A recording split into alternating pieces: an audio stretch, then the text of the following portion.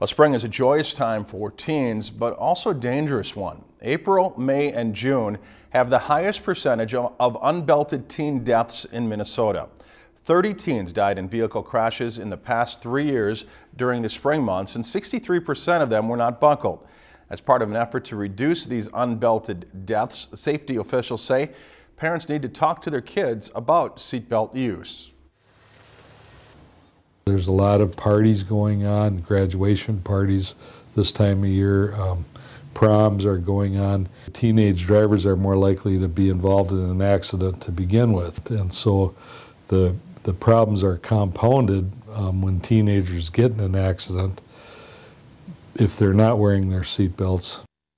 The deadliest months for teen motorists during 2010 through 2012 were July, April, May, and January. If you've enjoyed this segment of Lakeland News, please consider making a tax-deductible contribution to Lakeland Public Television.